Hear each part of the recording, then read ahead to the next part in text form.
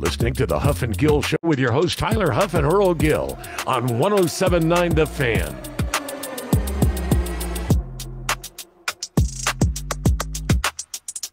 This ain't no ESPN. What's going on, everybody? Welcome back to another special edition of the Power Hour with Houff and Gill. Oh yeah. What's going on, Gill? Man, I'm happy. We finally we bite. I'm telling you, man, back in action. We do have a very special guest with us, none other than Eric Crocker. What's going on, E? What's good, man? Did I say that right? Is that how y'all? What's good, man? Is that how y'all? Yeah, man. You know. So, how do you want to put it? So, Croc, man, I'm glad to have you here with us. I'm glad you're here with us today. You know, we don't have famous people on all the time. Not all the time. But tell some people about you, because I want to talk about your journey. You had an unorthodox journey to the Jets. And, you know, you've helped me a lot, and I didn't realize who you were. I used to watch you play for the Jets, and I'm like, man, this dude played for the Jets. But yeah, tell us about yourself. Yeah, Eric Crocker. I'm from California. I'm from Stockton, California. I now reside in Arkansas.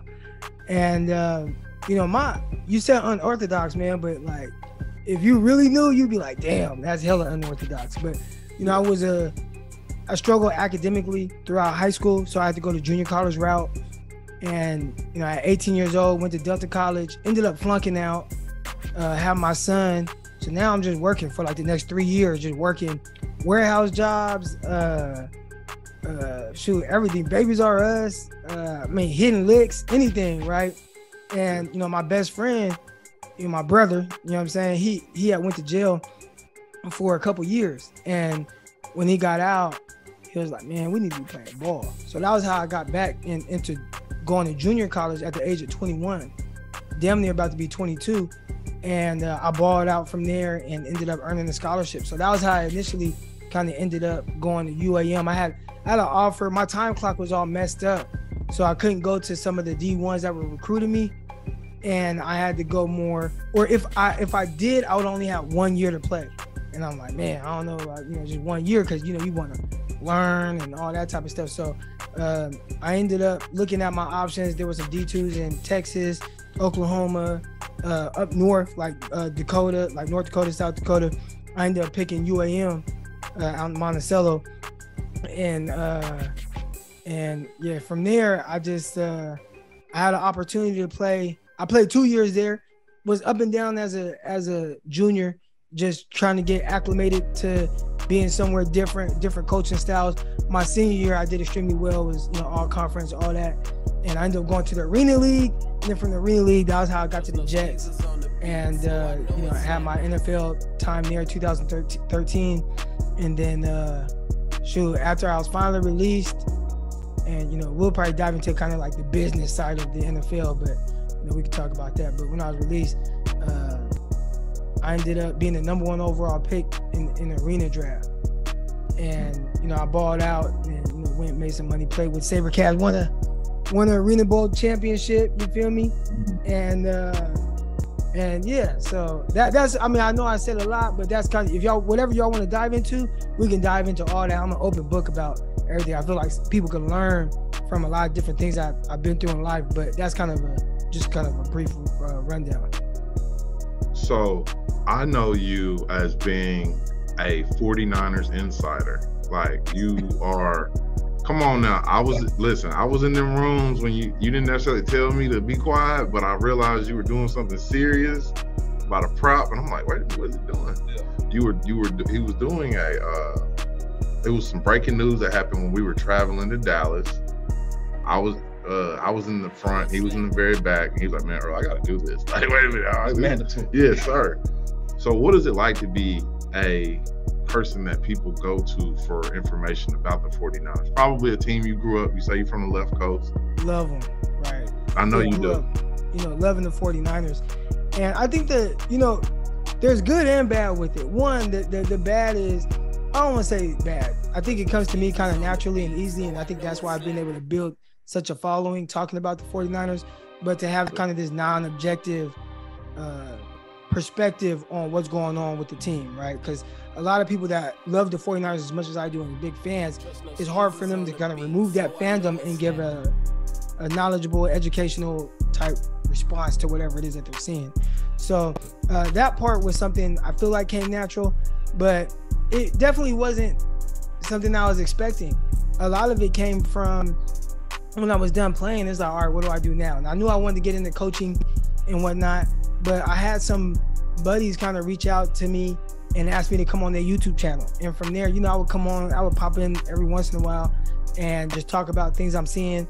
Then I started doing, and we see it all over now, but back then I promise you didn't see it at all, where people break down clips, right? Like we see that everywhere now.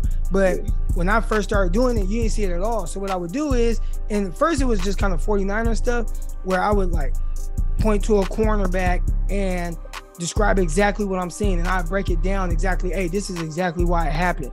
And people are like, damn, this is, show me more. Like, you know what I'm saying? And then we went from that to, I started doing that with guys at the Senior Bowl, right? Like, so Senior Bowl week, I'd hold my camera to the TV and I would see a clip, I would record it, and I would talk about, you know, hey man, like, you know, this is why you don't want a two-hand press, because you went from the TV at the Senior Bowl to being on the sidelines now?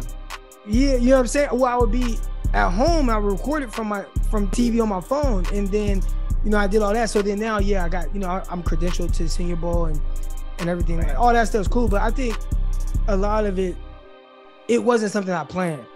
I think now everybody, you know, it's like, oh, they want to plan this, or they want to, you know what I'm saying? It's like everything has like this money amount of dollars attached to it, and they want to do things to monetize. But when I got into a lot of this, it was just because I'm just hella passionate about football. I love football. I love you know, the process of it, and I felt like, man, you know, people like this, I'm just gonna put out just content, and I just did it. And I mean, I'm talking about sometimes hours of stuff, and wasn't expecting any money in return.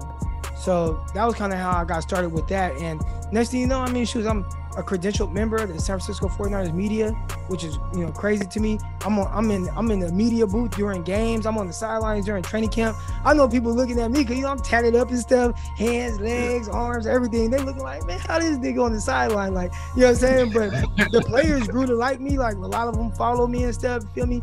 Around the league, not just 49ers. I mean, I got, you know, shoot, Trayvon Diggs, you know, Cowboy, you know, he followed me. Like, you know, I got a lot of that now. So it's been crazy the way it's taken off, but I think people just kind of respect my perspective, to be honest. So I knew it was real. There's 3 instances I knew it was real. There's the first one happened when we were at SMU at the camp, and the coaches didn't want to talk to me, but they saw I was with you. So, boy, and it's some big name coaches now, like that are SEC defensive back coaches. Darcel, but I ain't gonna say too many more names besides that, because you know I'm mad at him about that. You know Eric Crocker, man, you be talking to me.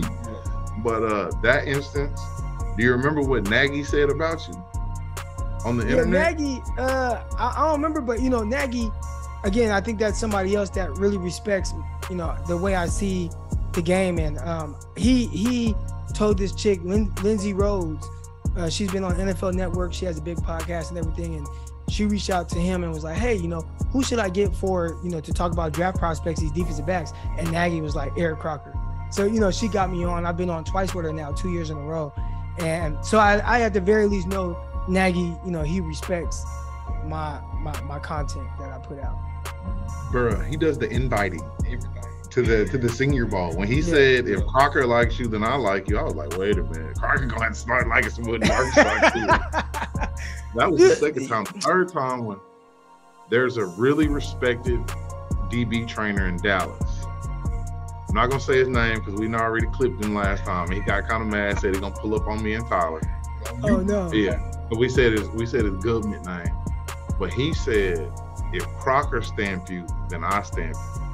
And I was like, wow. Like, that got a kid an offer a little bit. I'm like, whoa. So that's when I knew, like, man, Crocker really, besides the meme and you going viral about the no wristbands, which we need to talk about that because you're wrong. Yeah. You're wrong. Tell me about it. Why you don't like DBs with no gloves? I just, you know, I mean, part of it is just being funny, right? When I see something like that, I don't expect it to go like viral. Like I have tweets that, and not to toot my own horn, man, but I just got stuff that goes viral. You know what I'm saying? And I don't know what's gonna go viral, what's gonna take off, what's not. You feel me? Because sometimes I think there's a fire ass tweet I put out there, or video or clip, and they don't get much love. Then there's something else and they get like 1 million views, and it's like, damn, how does it get 1 million views like this little clip? So I never know. But that one I was kind of just being funny, but I wasn't, because I'm like, man, you a DB, I get it if it's raining or something and you just out there and you have nothing on, but you just don't see that, and it's hella weird. Like you maybe see like a freshman in high school that, you know, he don't got nobody telling, so he got the Nike Sharks on, he got the team issued socks pulled all the way up, you know what I'm saying? No wristband, no glove, no tape on his fingers, no nothing. And I'm all for it. Every time it pops up, it pops up all the time. So every time that picture pops up somewhere and people it starts floating around all these different little media, social media outlets, I get tagged in it, and I see what people say, and they're like, oh no, Sean Taylor. I'm like, dude, read the tweet. I said, this dude got no wristbands, no sleeves, no tape on his fingers, like something, right? No glove, he got nothing on. It's just bare arms, and he's indoors. Like, you indoors with all this. So, and people, oh, well, Sean Taylor. I'm like, dude, you can't find a picture of Sean Taylor where he has absolutely nothing on. He gonna have some tape on his fingers. He gonna have some tape on his wrist. He gonna have something. So when you see somebody out there just butt naked like that, I'm like, bro, that's you a different kind of cat. You got something like when you do that. You look at them as scrubs when you see that, because a lot of people, they scrub. I'm not gonna say scrub, because I know, you know, to just get to the league, you know what I'm saying, you gotta be solid. Like, you know what I'm saying, you gotta be solid to even. So I don't never go that far. I'm just like, I wouldn't play you. You know what I'm saying? Like, in that picture you talking about, I said that if I was a referee, I'd throw a flag on him just cause. Like, you know what I'm saying? But it's just me being funny, and I guess people just ended up thinking it was funny too, I guess. So one more thing, I got a couple bombs to pick with you. All right, so that sounds personal. Yeah, no, Croc my guy, me and Croc locked in. So you posted a photo of a USC player one time, and you ripped him up about his. What did he have on? White shoes? The only player that ever from USC to wear white shoes? Or you said like you gotta be cold? No, USC, they don't wear white cleats. Yeah, they wear black cleats. You go back, Reggie Bush, Lindell White, all them. I mean, it's a tradition. It's like Penn State. Penn State, it don't matter if they got their all whites on, it don't matter if they got their blue tops with the white pants, it don't matter what they got on black cleats. Alabama, same thing. It don't matter what combination of uniforms they got on black cleats. Why the hell you at USC, y'all wear black cleats? And you got on white cleats. I had never seen that before at USC. I'm like, that's why they sorry, because they letting stuff like that get away. You letting dudes get away with wearing the white cleats. You can't do that at NC. Nah, that ain't swag. That's funny. Since we're talking about DBs, do you think playing DB is the hardest position in football? We got a lot of people say that. Do you think that's a valid statement? Yeah, and it gets harder, obviously, like the higher up levels you go. And you have a lot of people that try to critique defensive backs. And again, that's why I got into putting my phone up to the screen and recording it, you know, back in the day. Now I got all the stuff on the computer and I can, you know, make it look all cleaner. But I got into that because people act like, oh, it's just so simple. Oh, you're impressed. You know, get hands on, right? Like, you gotta get hands on. You're lined up in press. If you're not gonna get hands on, then get back. And I'm like, dude, it is not that simple. Maybe when you were playing in goddamn 6th grade, 7th grade, you could just line up and get hands on somebody. But the higher up levels you get, ideally, and I always use the word ideally, yeah, you want to get hands on every time, ideally. But that's not realistic. These receivers, they get paid too. And when I mean paid, I mean, you know, scholarships, you know, obviously paid in the NFL, right? So, you know, it's hard. The higher up levels, guys are quicker. They're craftier. Now, especially nowadays more than ever, dudes are starting to work. You know, I train athletes. Dudes starting to work on these things at, you know, 6 years old, 7 years old. You see 7-year-old technicians off the line, you know? So it's like, you know what I'm saying? It ain't just easy. It's just, oh, I'm just going to get hands on a guy. Like, he's just going to let you get hands on. So I always tell people, man, you know, you got to press with your feet. You know, and that's one of my saying, press with your feet. Your feet going to get you in position to get hands on. But it is hard. And the higher up levels you go, it's harder because they don't just line up and snap the ball. High school, they just gonna line up, snap the ball. Pop Warner, same thing. College, even college, they still kind of line up, snap the ball. There's not a whole lot of motion. But once you get to the NFL, man, they're gonna throw all these different formations at you. It's gonna be bunch. You know, they're gonna motion the guy away. You gotta count how many guys is to your side. Are they outside the numbers, inside the numbers? You know, what concepts do they run on this down and distance? You know, it could be a sky cover 3, or is it a fire zone cover 3? And your responsibility is different on those depending on the formation that you're playing against. So the mental part of it at the NFL level starts to get much more difficult. And on top of it being the most difficult, just because I don't know where the receiver's going, right? Like, he knows where he's going. I have no idea. So I got to run and shadow this guy and follow him around wherever he's going. So that's already difficult, especially the quarterbacks in the NFL. Their timing is perfect. Their accuracy is really good, is next level. Their throwing power. I remember somebody threw a goddamn 20-yard comeback on me. I'm like, what the hell is that? You know what I'm saying? So it just gets more difficult the higher up you go. And I think the mental side of it as well at the NFL level is more difficult. So I got 2 questions for you. Since you Niner gang all the way with your Vans on, shout out to them Vans. Okay, Trent Williams is one of the homies. His people is some of my homies, right? Is he worth the 99 Madden grade? Best offensive player. He is the best offensive player. But when you say flawless victory, you think he's flawless? Like I do. He do things, bro, that I ain't never seen an offensive lineman do. First of all, he's getting older, and it feels like he's not. It's like he's just the best. You know what I'm saying? And he's so athletic for somebody as big as he is to move the way he does out in space. It's incredible to see. But that's not even the best. I mean, obviously that's great, but you can have guys that move well, that are big or whatever. His technique is just easy for him. Is just his pass set's perfect. Then he does this thing I ain't never seen nobody else do, bro. It's like he does this thing where you're in front of him, right? He's in his pass set, about to get in his pass set. You across, you in your little 3-point stance, or maybe you in a 2-point stance, whatever, right? You fire off the ball. Next thing you know, you're on the ground. He does this thing where he just like, then you just on the ground. I ain't never seen no other lineman do it. All I see is pass set, punch, you know, that type of stuff. Man, he do this thing where it's just like, it's almost like a bully just pushing your head down and then pulling your shirt over and giving you a wedgie, right? Like that is the equivalent of that. And he does it like, it's crazy. So he's just a freak, man. Like, and as clean as he is throughout games, first of all, his gear, his drip is, immaculate. You know what I'm saying? Yeah. You see they started a trend walking down the field with the bump blocks, like, you feel him and Debo, you feel me? Big dog bullies. So, Trent's that guy, man. He's that guy. Okay, so the 49ers have a history of really good quarterbacks, which is not, Joe Montana, Steve Young. There's some guys over there. Alex Smith, like, for people to talk what they talk, he was okay. Like, he wasn't that bad. Yeah, he was solid. So, like, it's Jordan Love, Trey Lance. Jordan Love. Oh, Trey Lance. I'm sorry. Love, but no, I can see. Light skin, tall. Yeah. I see. It is Trey Lance. Trey Lance is from Minnesota. North Dakota State? Yeah, North Dakota State, yeah.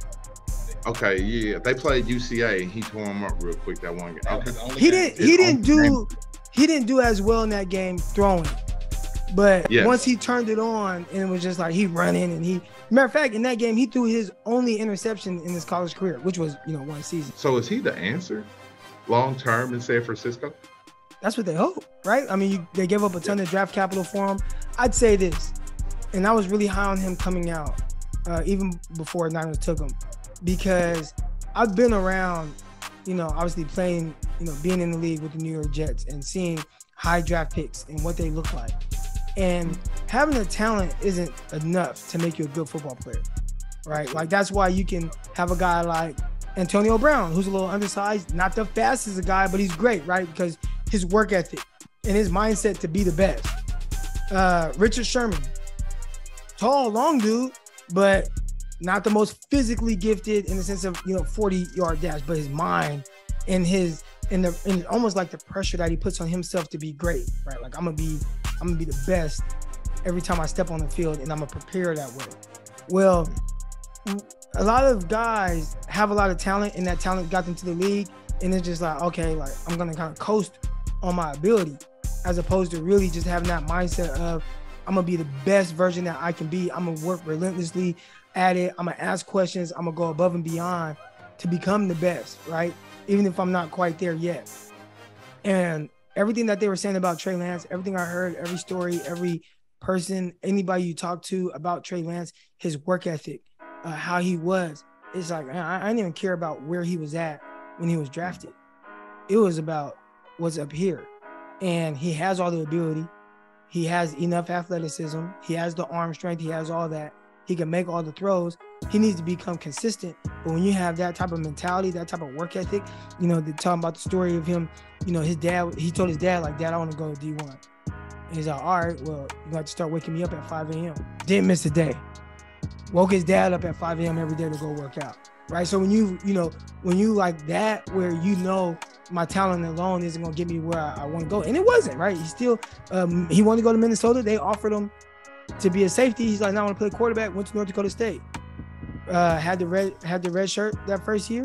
They talked about him learning not just his playbook, but man, he's trying to learn NFL playbook too in his downtime and what they do. And just having that mindset, I'm like, that's the right guy. Now, is he going to step in day one and be whatever you hope he is? Maybe not. But one thing we've seen from him so far, and one thing that you hope you continue to see, is him continue to kind of take steps forward each game, each quarter, right? Can you continue to get better? And I think that's one thing we'll see throughout his first year playing. One thing I want to ask you personally, what was your inspiration? Like, what was your motivation for yourself along your journey, man? You know, it's crazy, man. Like, I was never that Pop Warner legend. You know what I'm saying? I was never that guy that everybody was like, oh, he gonna make it, right? I think for me, it was just, you know, never giving up. You know what I'm saying? I know I sound hella like cliche, hella cheesy, but like on some real stuff, like, you know, I done been in some situations where it would be easy to just be like, man, poor me. Or, okay, this just the cards I was dealt. But for me, it was always knowing like, man, this ain't it. Like, this ain't it for me. You know what I'm saying? And really just driving to my competitive nature is on 10. I'm the ultimate competitor, ultimate. And I always felt like nobody's going to outwork me. And I think that's what really helped me drive. You know, I ain't have any lofty goals of, I'm going to make it to the NFL. Like, or, you know what I'm saying? Like, that was never a goal of mine. It was just maximizing the opportunities that I got. You know what I'm saying? Once I truly understood what was at stake. So, even if I wasn't the best athlete or whatever, if we working out, I'm not going to let you outwork me. And if you do, like, okay, you're not going to outwork me tomorrow. Damn, you outwork me again? Then you are going to outwork me Thursday. Like, you know what I'm saying? Like, I'm going to stay at it. And I think that's really what ultimately, like, really helped me.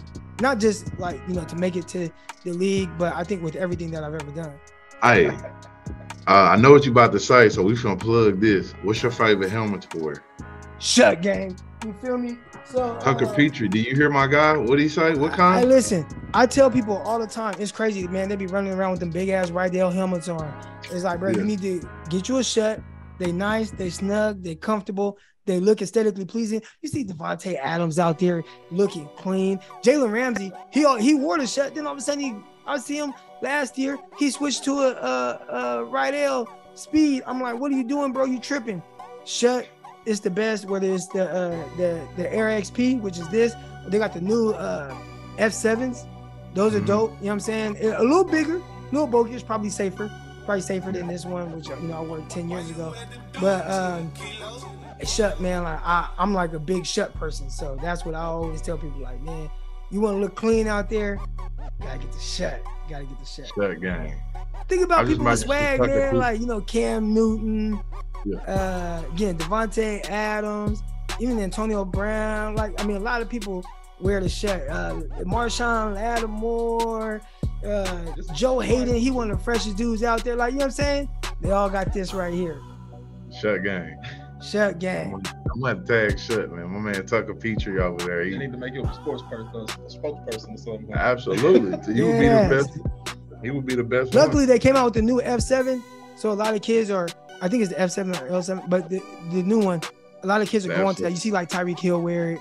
You see a lot of dudes wear it. So I was so happy when they came out with that, and that was something that like this kind of younger generation, they're going to it. Hell, Richard Sherman, he wore a shut. Pretty much, I think his rookie year he wore a shut, and then after that, the rest of his career he wore a Rydell.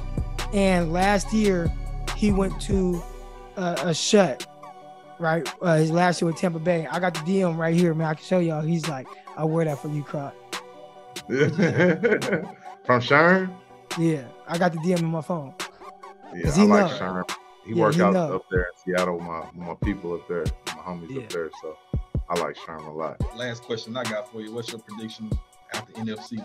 Y'all coming out the NFC? The Cowboys. I always try to remove the 49ers out of the equation, right? Because I'm a 49er fan, and I always want what's best for them, but I don't want to come off as like a homer. So I'm going to take the Niners out of it. So let's just act like the 49ers aren't in the NFL, right? They're not. They don't exist. So excluding them, I would say I feel like you can never count out Tom Brady because he's just whatever he does to prepare, whatever he does to get all his players to buy into whatever he's selling, he always going to be in the mix. So Brady off rip with Tampa Bay, I can see them. Cowboys, I feel like they're very talented. I don't think that they got better. Yeah. I remember I don't think they got better. I think they lost some guys, losing Amari Cooper, that doesn't help. They lost some offensive linemen where they needed help. They drafted the kid out of Tulsa. We'll see how that works out. But I think where they lack the most, head coach. I just don't believe in their head coach. I know he did well with Green Bay, but it's like, well, yeah, you got Aaron Rodgers. How are you going to do when you don't have Aaron Rodgers? I think Dak Prescott is very talented, but I don't. There's something that they're missing, and I don't believe. Like, they had no business losing to the 49ers in Dallas. Yeah. Right. But when you are coached kind of that way, players started playing a little undisciplined. I think they got special players. We'll see if maybe they can bring it all together, but I wouldn't bet on them. I'd probably go. I just put money down. I hate the Rams, but we'll say the Rams.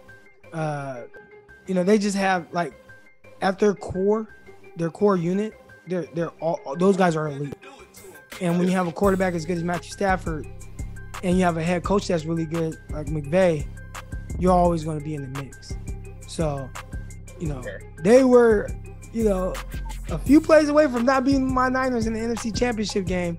But when you got some special players like that, you're able to just make just enough plays to get you over that hump. So I say NFC Championship, excluding the Niners, which I probably wouldn't even predict the Niners there anyways when you got a quarterback that just hasn't played. But Rams and Tampa Bay, which they played in a divisional round last year. So we gotta bring Croc back on. Oh yeah, we definitely do, especially in mid-season or something like that. We gotta bring you back on, Croc. Yeah, y'all already know, man. Any time. I I talk for a living, so. And I'll say this, and I know we got 5 minutes left, but the podcast game, I make a lot of money off of it. Well, I don't want to say a lot of money. I make good money off of it. I don't know what's a lot. You forgot you told me in Dallas that one time. I've never told nobody. Don't you remember? Yeah, but I don't even know what number I said. We ain't gonna talk about it. We'll tell you. Yeah. No, just what number I said. Some rackies. Like, some racks. What's some racks though?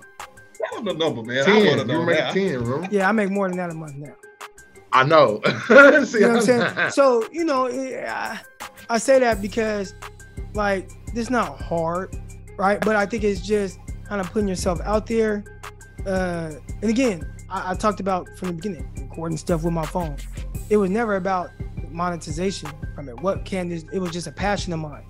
And the passion of mine that I put in there, I think allowed people passion and knowledge.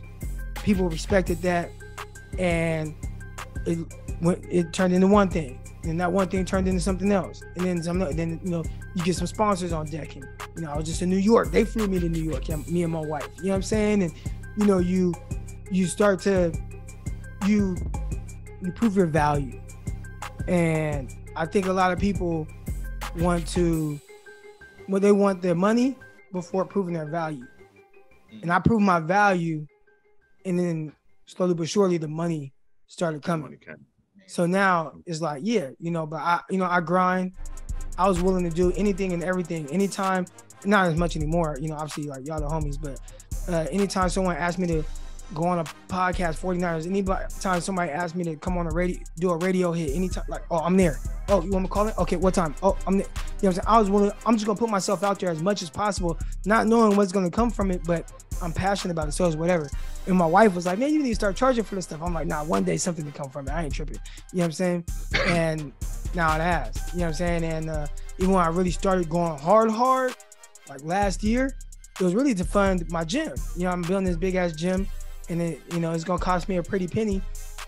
And I see what I signed for the construction loan, and I'm like, all right, I gotta pay this construction loan. So I need to make up the difference between what I was making training athletes then and how much I can make off my podcast stuff. And at first I was just trying to make up the difference. Then eventually it was like, damn, okay, can I cover the cost of the construction loan? Okay, damn, I did that. Okay, can I cover all my expenses from the gym without having one client in there, right? So if I don't have one client training, can I still pay all my bills?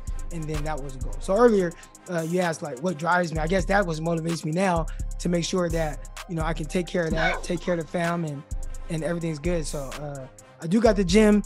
It'll be usable probably by the end of next week or the week after that. And then I'm planning on having a grand opening September 1st. So I'm trying to have it out, make sure I got everything set up, aesthetically pleasing. It's going to be real dope. There's nothing like it, especially here in Southeast Arkansas, from this area to kind of like Louisiana, North Louisiana, West Mississippi. There ain't going to be anything like it throughout this area from here to Little Rock. So this is something that I think is dope.